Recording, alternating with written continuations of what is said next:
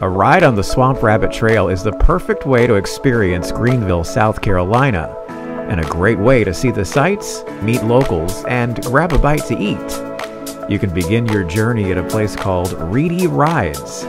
Here you'll find a wide variety of bikes available for rent, as well as snacks and other gear for the journey. All right, Sophia, how do I look in my helmet?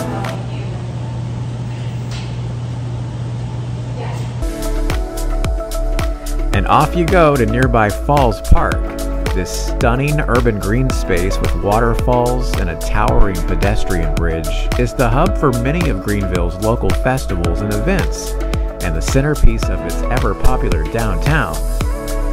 Next, you can bike to stops like the Greenville Zoo, Furman University, or Unity Park. This 62-acre park is full of green space with splash pads, a beautiful children's playground, and a bustling food hall known as the Commons. You can park your bike and enjoy a beer or maybe a taco or two for lunch and fuel up for the rest of your ride. Or keep wheeling on down the trail to Swamp Rabbit Cafe and Grocery.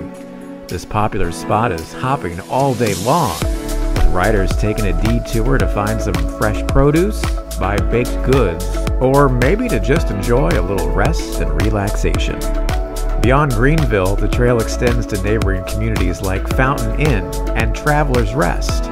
Riders can bike to locally owned breweries, shops, and restaurants, or just enjoy the peaceful views while getting in a bit of exercise.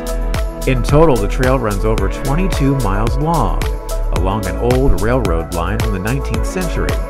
It's one of the most popular attractions in Greenville and recognized as one of the best biking trails in the South.